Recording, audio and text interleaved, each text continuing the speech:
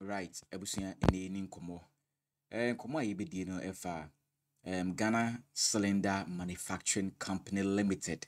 Aye twanitia efa ne GCML MCL. And we are Ghana Cylinder Manufacturing Company Limited. Omo Chief Executive Officer enwa dawo de krata abeto abonte se ono watwe ne ho fe ne dwumadi nyina mu afri company nim. Na enchiremu etechire no abusua ano edin yi pa.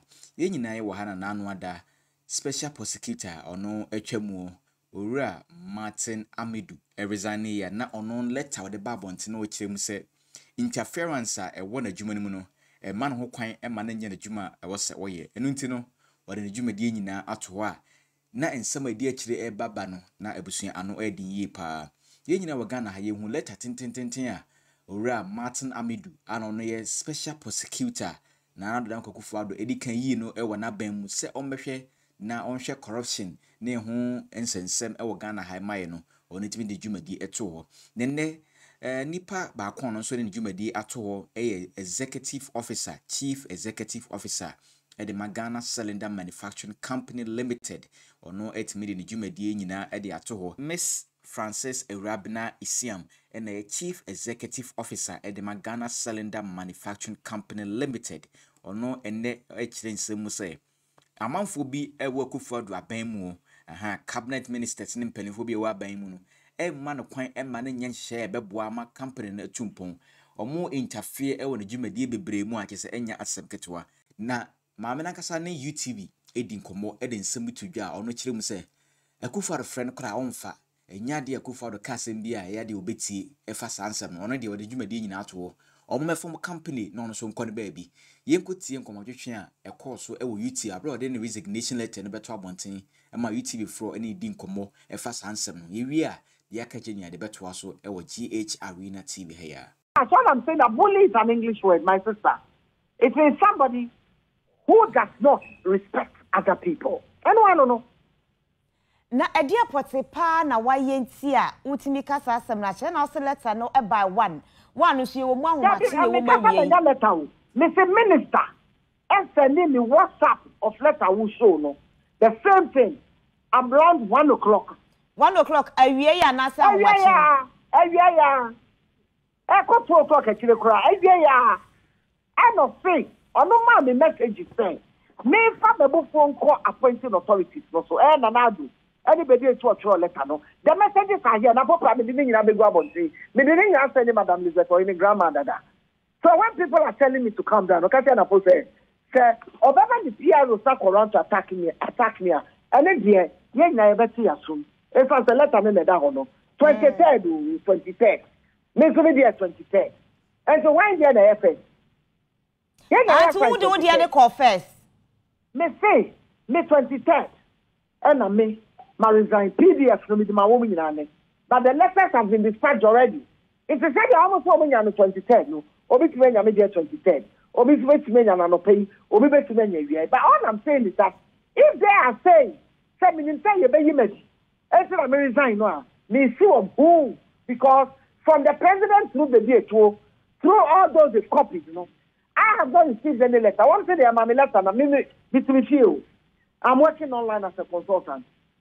I have not received any letter.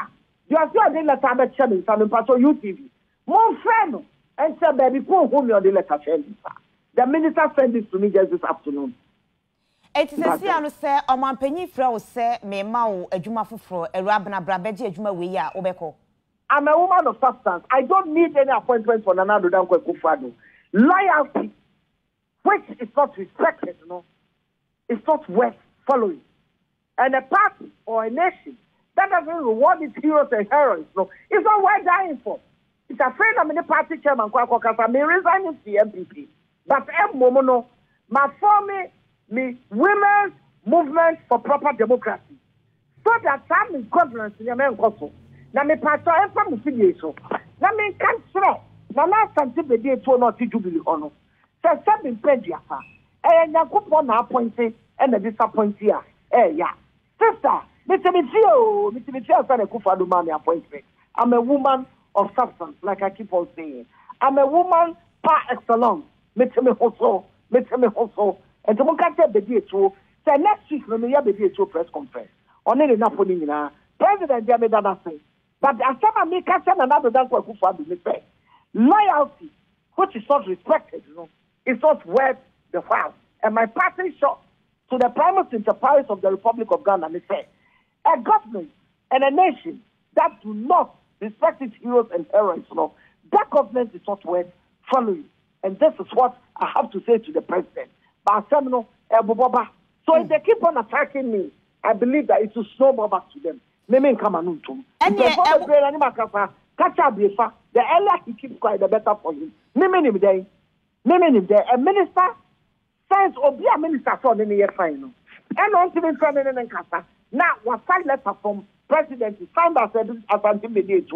Now, or the autonomy was up around between 1:30 2 o'clock on the crowd. This is what he said. Already I'm out of that place. I can't be pictures when you go for a long time. Into the cover pictures, Into Abe, into woman Kodi, maybe about time pa. Ghana and himself about me home day. The workers himself about me home day. About Tampa, Medanafi. About Tampa.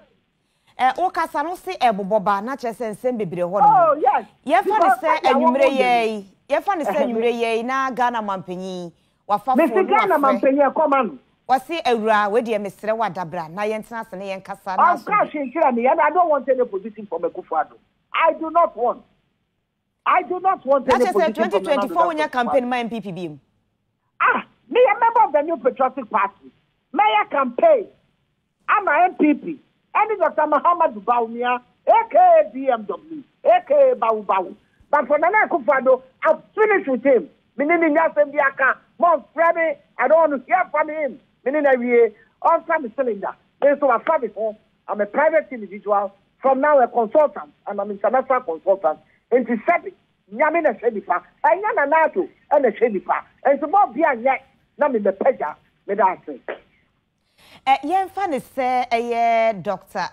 Baumia nyame adom na omwato aba na wawini na ofa owura na pose omra me ne running mate ya wo company man no ebe ha o na pose me nya running mate and you another matter coming up in the press conference into the chaso aden pato chaso because study politics, so the more you talk the more you reveal, and so you watch out for coming events. Okay. Obatampa ya dasia yumre brani adaje onya yema UTV. Me dasia nya do bona president akasa no. Won tie buye afa na nsaba kese na akasa no. Beba. Me da basi. Audios any yini so awon aya na wo dey send ye. Oh, mate. Mate. Ya da. Ensem na Maame Essiam Ewurabena Frances on Chief Executive Officer at the Ghana Cylinder Manufacturing Company Limited. If you go was in Sua, if you go from interview in some woman and oily pa, was actually say our odious idea dances and some hold on Akoswa, ye Ghana for yin. Behind the scenes, there are a lot of things that have happened between Ono and President Akuffo Addo, Abemu for just Enya Asem Ketua. Na wasaya chachikwa so mo diagra. Obe release audios any chatter akos one even Nana Asante Bedi Atu our executive secretary edema the president of the republic Nana Akuffo Addo ewonko inkita ho anase nkomodia akos wo amo banu entem question na yina ye bisa ne say what is actually happening at that company then ekos wo the energy ministry then ekos efa Maame Essiam ene Dr. Matthew Opoku-Prempeh energy minister. I don't know, but I am tempted to believe, sir, there are a lot of hidden secrets.